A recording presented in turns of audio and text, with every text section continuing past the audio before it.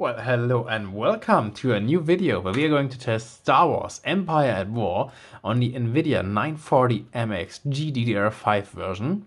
And we are playing this actually at 1440p with the highest settings preset without any VSync enabled. And we are playing a space mission, obviously, which is not as demanding as the ground missions are, but I actually really do not enjoy playing on the ground, so yeah, that's what I'm gonna do. And since we are seeing around 100 FPS right now, that is very convincing to me that all the ground missions will work properly as well.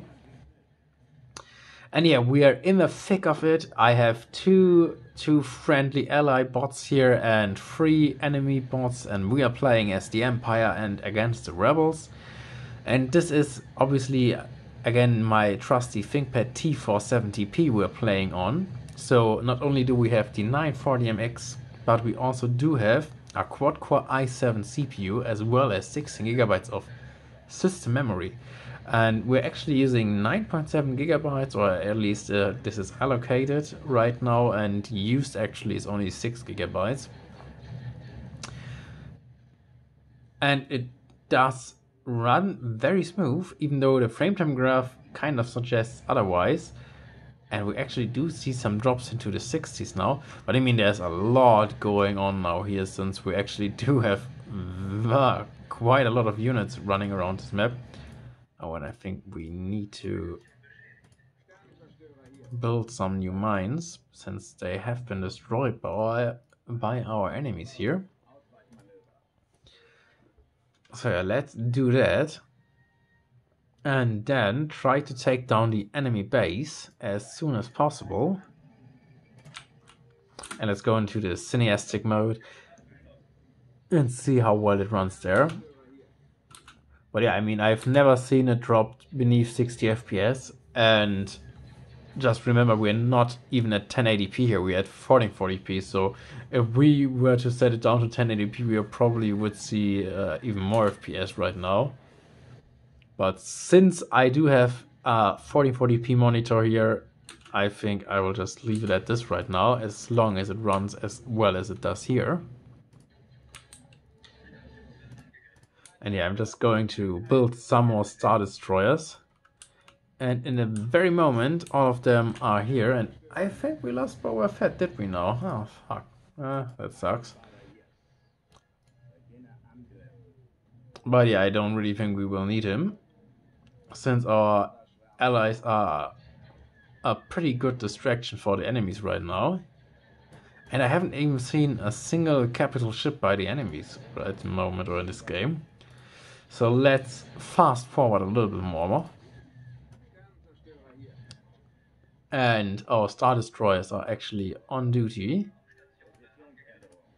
So I don't really care what's happening here in the background. Oh wait, but I do care about all my ships being destroyed. But not to worry, we do have some backup. And obviously this is the vanilla version. There is not a single mod in this game which I have installed, so this is the raw performance you will get if you do have the vanilla version. At least I have it on Steam, so this is the Steam version. And I want these guys to destroy the shield generator, and this one to fire all his weapons on a shield generator as well. Alright, now let's just sit back and enjoy the view. I mean, the textures aren't all that crisp anymore in 2023, but I mean, this is a 17 years or even 18-year-old game, and for that it looks pretty much fantastic, even by today's standards. I mean, look at how well these starships are flying and navigating through the map. I mean, even by today, I just can't get enough of these space battles which I can create myself in this game. And yeah, you can see obviously that our 940MX is absolutely capable of running this perfectly smooth. I mean, really, the worst I have seen so far is a drop into the 60s. And into the 60s in a game like this means absolutely perfectly smooth and playable. So I wouldn't have a problem with that. And yeah, I think this thing is almost destroyed. And I wanted to test our weapon here, what we have. There you can see it fire now. And I actually didn't see it hits anything, but yeah, at least we did see it fire. But yeah, I mean, there are already a lot of ships flying around here. I mean, even though the enemy doesn't really have any capital ships deployed, but there are still so many spacecrafts here on the map right now. And yeah, just like that, we won the game. And I think this is a perfect time to end this benchmark as well. So yeah, if you have the 940MX, it seems that you can absolutely and perfectly play this game.